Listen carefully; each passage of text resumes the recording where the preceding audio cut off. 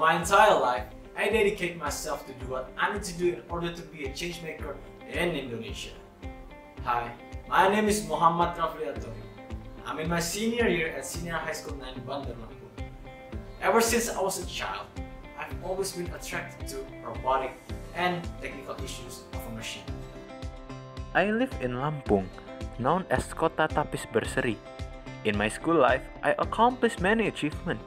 External chairman of MPK, captain of Physics Science Olympic at junior high school, and mathematics at senior high school. Third speaker of debate team. As a student of the nation next generation, my life goal is advancing Indonesian industry. I want to be a creative inventor in industrial mechanical field. But before that, I need more knowledge and new perspective about mechanical industry. The key to get both of them is only one word: Japan.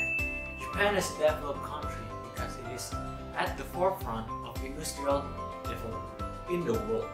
It is proven when they introduced the 5.0 Industrial Revolution. In order to achieve my vision, there are a few steps that I need to take. The first step is prepare myself by taking this educational trip provided by PPDI. PPDI consists the spirit of two education pillars by UNESCO, which are learning to know and learning to be.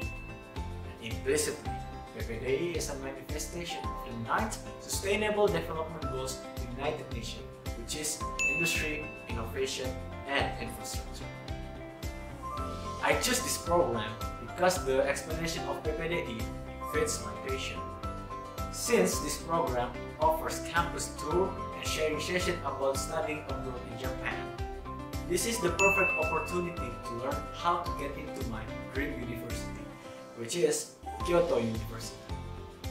Also, I intend to make some connection with the other delegation and Japanese students. After coming home from this program, I will share my newest knowledge and experience by making videos to motivate other people to join this program.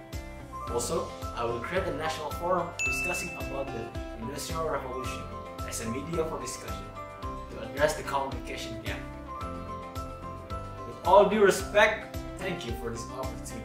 See you in Japan.